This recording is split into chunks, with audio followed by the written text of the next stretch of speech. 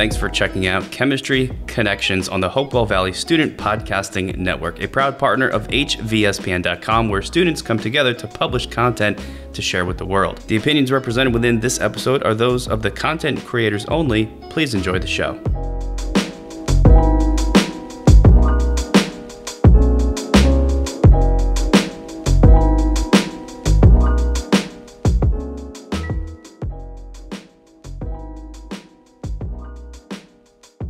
Hello and welcome to Chemistry Connections episode number 9. I'm your host Andrew, and today we'll be discussing the chemistry behind mayonnaise.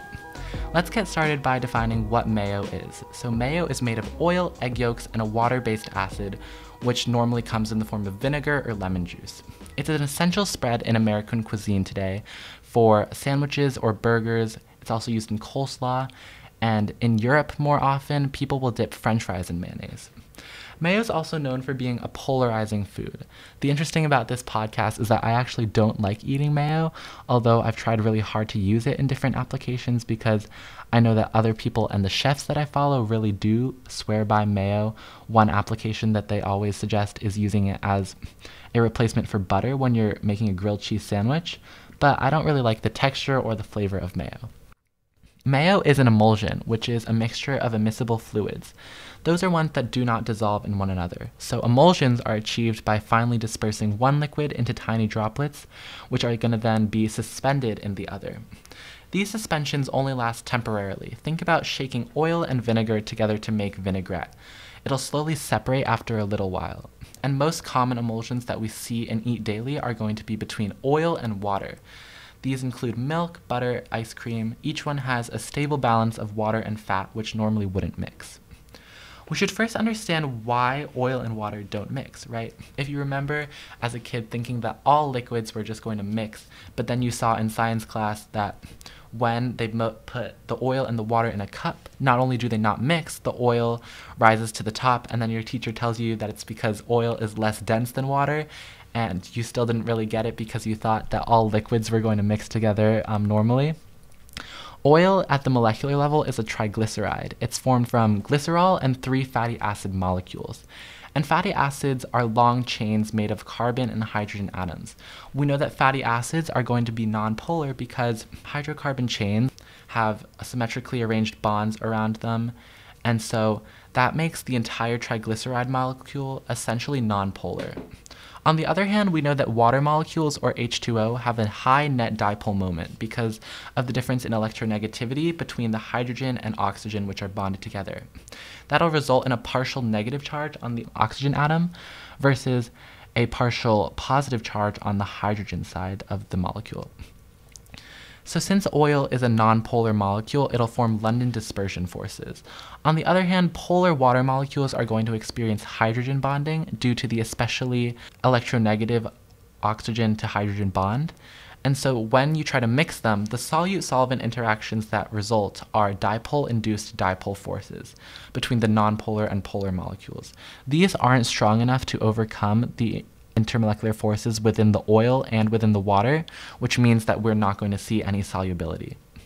This is where emulsifiers come in. These substances stabilize the suspension of little oil droplets in water, or vice versa, so that they don't separate as quickly. Emulsifiers are molecules that have 2 ends, allowing them to form a bridge between the insoluble liquids. And a metaphor that I like to think about is if you consider the oil and water as 2 separate friend groups at a party that won't mix. The emulsifier is someone who's kind of involved with both friend groups so that they can force each other to talk, and even if they were initially resistant, they'll get them all partying at the end of the night. One portion is lipophilic, which means it's oil attracting. That section of the molecule is nonpolar, and it's made of a hydrocarbon chain, which will form London dispersion forces with the oil molecules. And the other end is hydrophilic. That part of the molecule is polar or ionic, so we know that it will make ion dipole or dipole-dipole forces with the water molecules when you mix them together. The resulting solute-solvent forces are now strong enough to overcome the solute-solute or solvent-solvent interactions, and when this happens, the emulsifier molecules form physical barriers around little droplets to prevent them from coalescing and breaking the emulsion. Now that we know the chemistry behind emulsions, we can return to the food that brought us here in the first place, mayo. I know that I said I don't really like mayo, and that's true, but I've always been interested in how it's made because I've watched chefs turn like oil and eggs and water into this thick, it changes color too, it changes to white, which has already really fascinated me. Water in mayonnaise comes from lemon juice or vinegar, while the egg yolks provide the emulsifier molecule. The emulsifier molecule that exists in egg yolks is called lecithin, which is a phospholipid. Phospholipids have those hydrophilic and lipophilic ends that we talked about, so they'll help to stabilize the emulsion when you mix the water in the lemon juice with the oil that you're going to add. Then the next step to making mayo is to slowly stream in oil, and you need to constantly whisk throughout the entire process in order to disperse the oil into tiny little droplets. At the beginning, a lot of recipes will emphasize to you that you need to add the oil drop by drop, and this is actually a pretty serious and oftentimes necessary part of the process, because at the beginning of the emulsion hasn't really formed. So any amount of oil that you add too quickly or all at once is going to overwhelm the mixture, and the emulsion will just break, so the oil and the water are going to be left separate and looking really gross.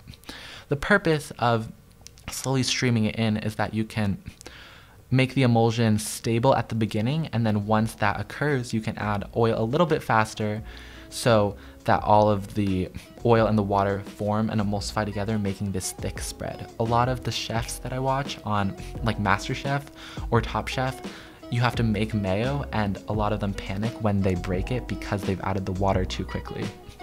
By adding more liquid oil, this is a really fun fact that I learned about mayonnaise, you're going to in fact make the mixture thicker because it becomes more difficult for the water molecules to flow as they surround more and more oil droplets. So you would think that adding a liquid to a solid is going to make it thin out, it's going to make it more runny. But in fact, the ability to flow of a mixture like mayo comes from how much the water molecules can move around in it. As you add more and more oil, the water molecules that are surrounding them become stretched thinner and thinner, so they lose that ability to flow, and the mixture is going to become a lot more viscous. So super interesting things about mayo.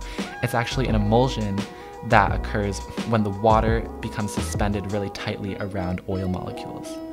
Thank you for listening to this episode of Chemistry Connections. For more student-ran podcasts and digital content, make sure that you visit www.hvspn.com.